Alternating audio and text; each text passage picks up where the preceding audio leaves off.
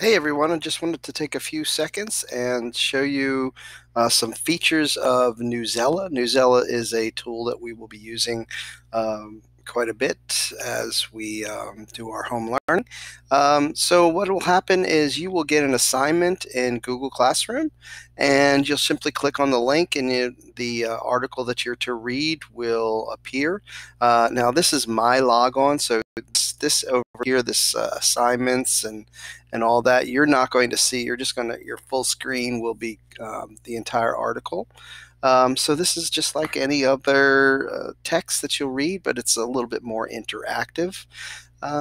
Now, so you read through the text, scroll through. It's got pictures and just captions on the excuse me, on the pictures.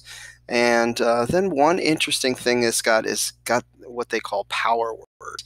The power words are words that they feel that you may not be familiar with, and they'll usually be underlined in green, and you simply hover over it, you click on it, and it will give you the definition for that, and it will read it to you.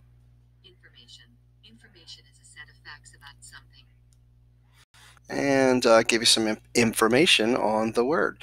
So you scroll through, and if you see things that are important to you, you can highlight them. You can change the color of your highlight. Um, you know, some tools that you can use. So scroll through your text, you read through, look at the pictures and everything, closely reading. And then when you're done, you click over here to activities. Now, depending on the activity of the day, you will either need to do the quiz or you will need to do the write.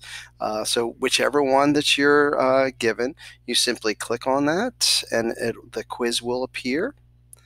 And you go through and answer the questions. This one, it says, what is the main idea of the section?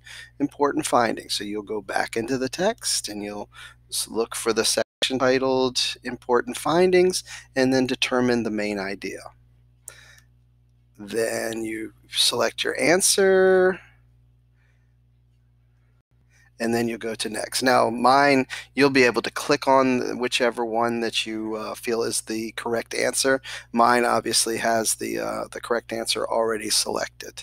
All right, and then once you've selected your answer, you click on next, and it'll take you to the next the next question. And then finally, at the end, you'll come to a submit button, and you just click submit. And then when you're done with the assignment, you simply go back to Classroom and mark the assignment as done. And this is NEWSELA.